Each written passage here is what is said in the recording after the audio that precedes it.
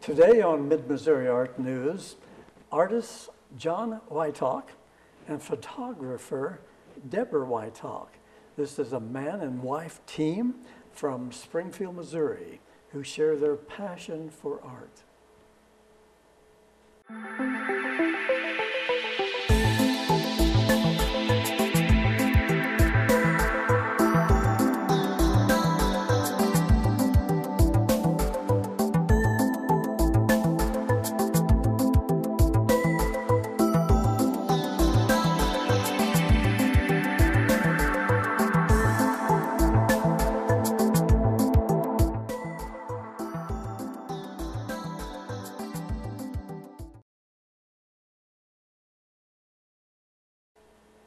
Welcome to JCTV, Mid-Missouri Art News, supported by many art enthusiasts, coming in to you from the capital city of Missouri, that's Jefferson City. Welcome, viewers. Please join me now, if you would turn with me to artist John and photographer, that's John Whytock and Deborah Whytock of Springfield, Missouri. Welcome to JCTV, Missouri Art News, Mr. and Mrs. Whytock. I want to thank you for making the trip all the way from Springfield, Missouri to Jefferson City to share your love of the arts. It's just a pleasure and an honor to have you here. Thank you so much. Thanks for having us. You're welcome. Well, let's get started, John and Deborah. If I may call you by your first name. Absolutely. Yes. All right. Please share with us and the viewers a little bit about John and Deborah Whytock. Were born and raised, what family and what have you. Let's go ahead and start with you, John, if you would. Okay. I was born in Glendale, California, in the middle of the 20th century, and right in the middle of the 20th century. I see. And had a upbringing where before California was really, really crowded. So I got to stumble around Southern California beaches and the mountains and the deserts, and I got to look at all the different things that amazing state offers. Before it was packed with people. And so I have a lot of really good memories of growing up at the beach in Newport Beach in California. And I can't afford to park there now, but I used to be able to live there. Oh my. But yes, it's really grown. And so it influenced my view of the world in lots and lots of different ways. Excellent. And so, yeah. So you saw the transition from a basic standpoint of knowing what California was like before and now what it's like. So I remember seeing two gas stations on one corner in an intersection. I was amazed. I thought, what are they thinking? Two gas stations on the same intersection, and now it's common. But back then it was really unusual. There were still freight trains running through Newport Beach into Balboa, and parts of Santa Ana, and Deborah remembers this too, maybe not some of this, but there were dirt roads instead of going through bean fields. So, yeah, it's amazing. That is a long time ago. A long time ago. Yes. Well, now let's turn to Deborah Whytock, photographer, artist also, I guess. Yeah. And tell us a little bit about Deborah. Well, I was born in Southern California as well, not that far away from where John was, but I grew up in Salt Lake and Denver area. I see. And so those were really formative years for me. They made a big impression on me. The mountains, the snow, it was a great place to be. And Denver was the same way Southern California was at that time. You know, when I was growing up, it was not near as crowded as it is now. Yes. Very different area, but the environment made a big impact on the way I saw life and my perceptions. And two great comparisons of yesteryear. I have a few of my own, but I won't cover them. but that I can see where it might be in Deborah's photography and John's artwork. You can see a foundation, and you just don't pick that up from looking at YouTube all the time or from a book, but they have their own ability to create with the camera or with the brush. Now, we have a man and wife team, and I've asked John and Deborah to give us an insight of how this team works and how it came about. Not to get into your personal life, but I know it has to be a working relationship to complement not only your photography but John's artwork. Can what's your feelings if you both will give us this man and wife team and how it works? Ladies first. I guess the first thing is we like each other. We like being together. It makes it easier. Yes. But we have Great. we have the same vision with regards to art. We like a lot of different things, but it's what we do every day. Right. You know, so, and we both have strengths and weaknesses. So we tend to fill in the gaps where the other one may not be as strong in that area. Or So you support each other, and when We do. needed, you jump in and help that other one out. Now, and your description, if we've covered it well, I've always felt talking and meeting Deborah first. She's an in-depth person, and those are the people I really like to spend time with and kind of bounce off of if I can once in a while. So just great to hear that. I can relate somewhat to that. And John, your perspective, your view. Well, Deborah and I made a connection right away when we first met because we have so much, it's a really amazing thing, so much of our backgrounds, even though we didn't know each other, well, we had the same kinds of childhood, we had the same views on life. She started reading when she was like 6 or 5 or something, Tolstoy and those kinds of things. So she's a really smart lady, and she's very, very intuitive, and she's very, very artistic. And so when we got together, it was just natural. We love the same things. We look at the same, the world the same way. She's very, very sensitive in all different senses. She has amazing hearing. She hears things that I can't hear. Not that I'm ancient and my hearing's going, but she's just got thousands more taste buds than I have. She sees things. We'll come back from a trip, and she'll show me photographs, and I'll wonder where we were because she's seen things that I didn't even notice. I see. And it's just amazing what she'll Yes. find that she's so perceptive, and she's got an amazing brain. She thinks globally, and so when we're talking, or she can carry on a lucid conversation with me, and at the same time be writing emails to presidents and dictators, and she's just amazing as far as that goes. She's got a brain that just won't quit. Not to mention her artistic side, and she's very, very good with a paintbrush, with drawing, with with music. She's also a musician and a singer, and plays the piano, reads. And you also are a musician. Yep. In that respect. And so my very accomplished. so we connect on all these different levels, see. spiritually as well. So it's just a great relationship. What a union, a unified togetherness. That's great to hear, and I know our viewers are going to eat that up like a piece of cake. So that's great. Now, so Deborah, you are also an artist. You've shared some of those. Her artworks, photography, and I have a lot of John's to share with you on the timeline. So we'll get into more of those in the second segment. But now we're just learning as much as we can about John and Deborah Whytock. Well, I guess I can see almost where you became inspired, but I want to ask both of you, starting with Deborah, what did inspire you at 6 years old or what have you? Artwork, what was your day of inspiration that you said, I want to be an artist or a photographer or at least delve into this?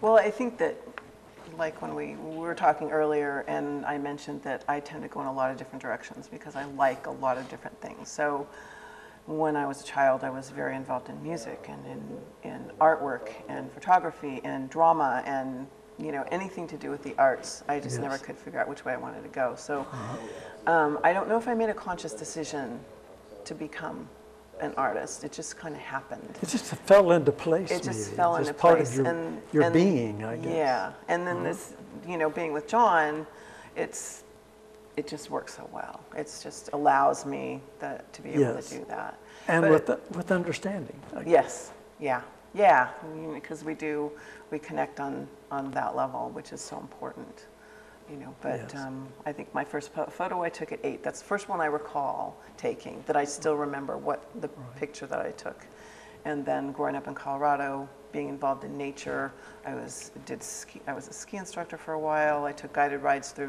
Rocky Mountain National Park. And I just feel like photography, it's quick for me because I do so many different things. I don't always have time to sit down and paint like I would like to, but I can take a photograph. And we do a lot of photographs on ways to John's shows, and I'm hanging out the window and freezing him out with the window down trying to get photos at 80 miles an hour. So I take a lot like that. I really enjoy that because you get that millisecond where something great might come out, you know. But you don't see it with your naked eye, but it's one of those moments in your life that you capture, that you were there, but you may not remember exactly what you saw, and you have a photo that helps remind you. Well, now, John, turning to John, John is one of those artists that phenomenal, you could say. I compare him to the Gary Lucy type artist through Missouri, and also Billy O'Donnell, his plein air painting. But again, you'll see on the timeline the photographs or of the paintings, and you will be amazed. So I'm in awe when I view your artwork, and I mean that from the heart. Just not to be saying things. I'm a Missouri boy that just tells it like it is. I hope it's right. So tell us when you was first inspired to develop this awesome way of presenting artworks from your heart and the fingertips. Thank you. That was very kind of you to say so, and I appreciate that. Well, I started out as my very first experience as an artist, or I guess as an artist, I was 5 years old, and I was invited over to somebody's kitchen early in the morning, and they were mixing this lady. I don't remember who they were, but the only thing I really remember about that is the sun coming through the window, and I had done a page of watercolors and then blotted the paper, folded it and blotted it over, and then opened it, and here was this amazingly colorful butterfly Oh my!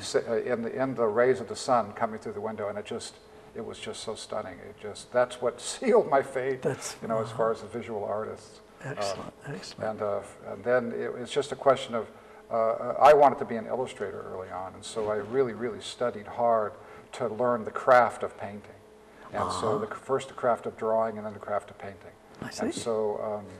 And that's where all my skill set came from. I spent 2 years as an in-house illustrator, and then 5 years as a muralist in a studio, and then went out on my own. But that whole time, that was my beginning and my training. And then, of course, I've been learning ever since. And I haven't by any means perfected my craft, but I'm still working on it.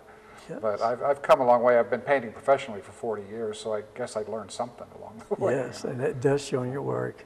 Yeah. It speaks for itself, and it speaks well for you also. Thank you. So excellent. I can identify with that, and it just in all at some of your works and Deborah's photography, where you get lost in the depths of some of your photography and naturally in your artworks. Well, John and Deborah, we must take a break. So hang loose for a few seconds. When we come back, John and Deborah will share with us a look at their impressive artworks, some of their individual accomplishments and honors, and what you as a viewer hopefully will get excited about in this coming year as we partake in the year 2020. Stay with us. I'm Rick Jey saying, don't go away. We'll be right back.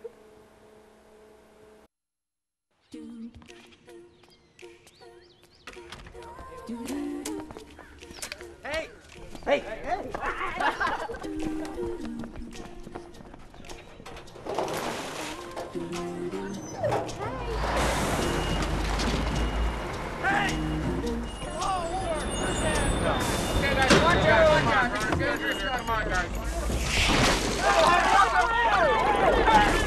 All right, please stand back, sir. We're just dumping a little extra sewage here. I hope those shoes aren't new.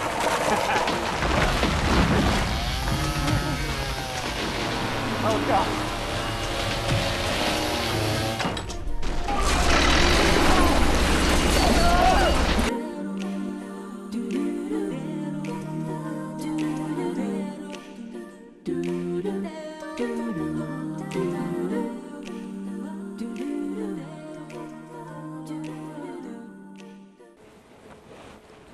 Welcome back to Mid-Missouri Art News.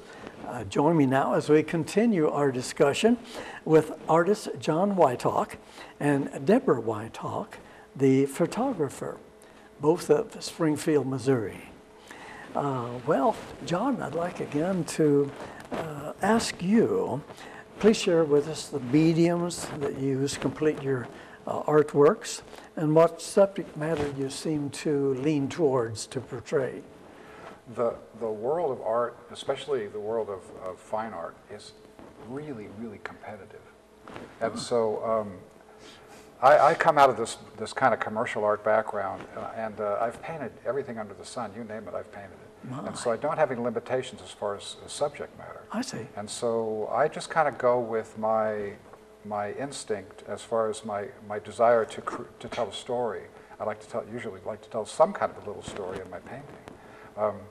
Although, like I said, with the competition, I continue to struggle trying to find some kind of niche to land in, some kind of a place to maybe I should just paint windmills, or maybe I should just paint dolphins. You know what I mean? It's like there's this struggle that I have as an artist, but I still want to be able to express myself, so I don't want to get boxed in. So consequently, my subject matter is all over the place. I'm a realistic painter, and so that's never going to change because I really love realism. And but as far as my subject matter, I just am all over the map, and I'm not sure that's a good idea, considering the challenges of. Well, you know, I find that same thing. People tell me, I'm interviewing 100 and some people now on the shows. They say, well, maybe Rick, you should in your own artwork find that niche, but I can't because that changes every day. And what I want to express in one subject matter does not relate to the other. So why would I want to tie myself down, or like you say, box yourself in? So I can identify you with you on that 100%. And again, it shows in your artwork. I think the variety just endorses more and more what you're capable of. And we can see from your statement just now that where that originated, the basis and the foundation that you've developed to basically not land on one niche, but spread yourself out a little bit. I can't imagine doing the same thing over and over. And I want to thank you for that. I really do, because I do look at some people, they do get in the niche and they do well, and we can identify with the waterways of Missouri or the covered bridges of Missouri or whatever, the birds of Arkansas, Missouri, Mr. David, you know, south of us. So thank you for that. Well, now if you would share with the viewers any recognitions over the years that you feel has validated you as an artist. I know at some point I shared with you earlier when I felt validated this last year. So do you have a need to be validated, or did you come to the point where at some time you were validated?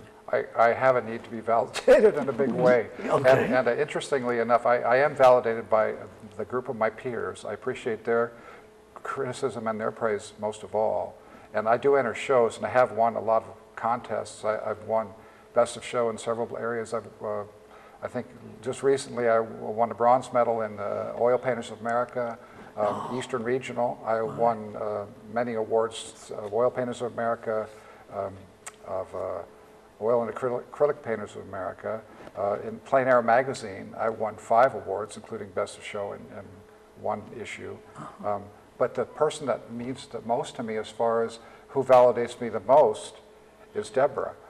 If she comes in and criticizes a painting or says the nose is too big or the beak is too short or whatever it might be, it's like, oh, I just want to tear it up and start over, you know. So it's more important for me to get her approval or that she appreciates and likes a painting more than anybody else on the planet. So there's with that man and wife, you've got your critic and that help when you need it.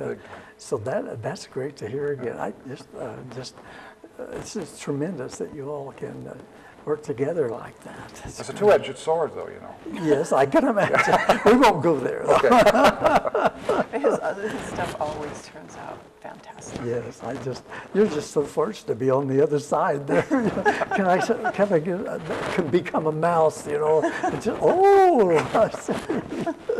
Well, do you have any projects or artwork now in progress that, or upcoming events you'd like to let us know about? Deborah's You're for my with stuff? you, John. I'm entering shows all the time. Oil Painters of America has got a new one coming up, a national, regional.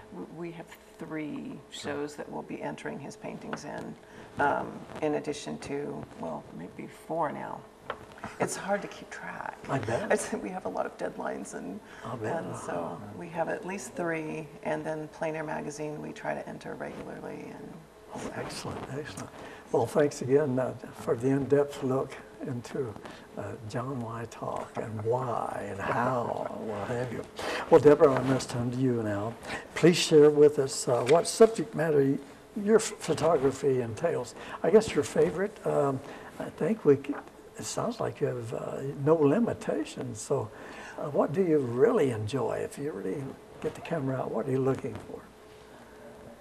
That scenery, those animals, or it's just hard. whatever? It just depends on where we are and what I see, Okay. because we have so many experiences because we travel, because of doing shows for John and going to exhibitions and that type of thing, which is a great opportunity for me to take photos on the road or take photos of people.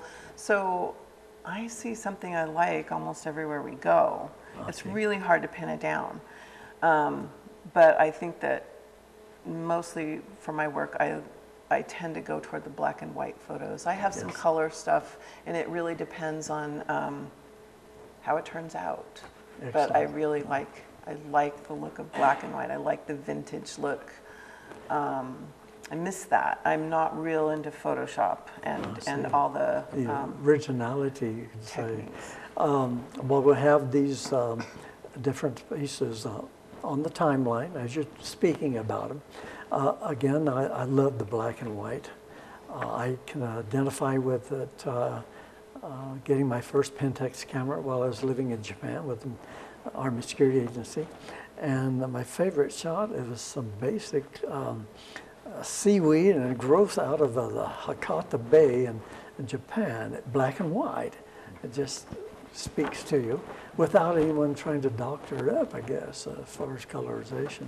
So that's great. Now, please share with the viewers any recognitions that over the years that you feel has validated you as a photographer. Well, I suppose, this comes back to John and I working together. We bounce things off of each other. And so it's always really helpful to have his expert eye with my photographs. And if he sees a problem, he'll tell me, you know. I've received a couple of first place photography awards, which are very nice. I sell things, Sure. When someone buys what you make, it's validating. Oh, yes. I've been able to sell photographs and artwork, painting, and so that's a wonderful thing. I've been accepted in some shows that are very nice. I've been in Kansas City, Kirkwood, Missouri, and John and I were both accepted into Lovett's Duets Gallery in Tulsa, Oklahoma. So it is a show about people working together to create artwork. So my photography will be in there, and John's painting will be in there. Now, the Sky Valley Group, are you familiar with the Sky Valley Group? Okay. I'm not. All right. Well, the Fresh Gallery, I think you do represent. And are you the coordinator for the Fresh Gallery? I am coordinator for Fresh Gallery in Springfield, Missouri. It's a collective gallery of about 25 artists. We all manage the gallery, and it's a fiscal agency of Springfield Regional Arts Council. Excellent. So we have a new program called Friends of Fresh, where if you join the membership, you'll get 10% off of sales. We have events that are only open to Friends of Fresh members. In fact, one of the upcoming events in February, our inaugural event for this group, we just started this a couple of months ago, is a house concert with yours truly here. And he will be playing guitar and entertaining us with his original music for a couple of hours. Super. So we're really excited about that. Excellent. And John is a musician also. So that's, I may have to drop down and take some footage of that if I could get an invitation. We did bring you a couple of CDs. Oh, well, thank you so much. That'll be great to paint by. Oh, yeah, as long as there's a little bit fast here and there, so. Get those trees done quick. I can imagine. Okay, well, great. Well, you shared previously, I think I shared with you previously, I do have the invitation back to the Department of Natural Resources, the Brunch Nature Conservation Center show that's coming up in May of June of this year, and I would like to invite you back to both to that, to exhibit a piece too. And so you keep that in mind. Thank you. Thank I'll you. be- Yes, we would love to participate. Super. You'll be joining a possibility of about 107 other artists. Hopefully we get a good 80% exhibiting again this year, since 2018 it was really outreaching and successful. So, well, thank you. I look forward to that also. Now, you do commission work, and I imagine, can you give us some contact information? How to get a hold of your commission work? Commissions, big or small. I'll do size of buildings. I'll do small portraiture. It doesn't matter what. And, yep, we do commissions. And JohnWhytockArt.com is my website, and all the information is there. I teach classes as well, so there's all that stuff on there. That's a must-see on the website, so Thank you. I'll be tuning in for that. And Deborah? I don't do commissions, but I do help people build artist websites Oh, I with see. one of the premier art web hosting services. So I see. and that's you can contact me if you're interested in my photography or learning how to build a website at DeborahWhytockArt.com. Excellent. Yeah. Well, John and Deborah, we're just about out of time. Time goes so fast. So on behalf of JCTV Access, I want to thank you again so much for contributing to Mid-Missouri Art News, making it a learning and informational experience for us all. Thank you. Thank you you. for having us. You're welcome. Well, thank you to our viewers for viewing worldwide, shall we say. Thanks to YouTube. And our JCTV producer and crew, Gloria Enlow. Thank you so much for watching and assisting. Look for more Mid-Missouri Art News right here on JCTV Access. And don't forget YouTube. See you next time.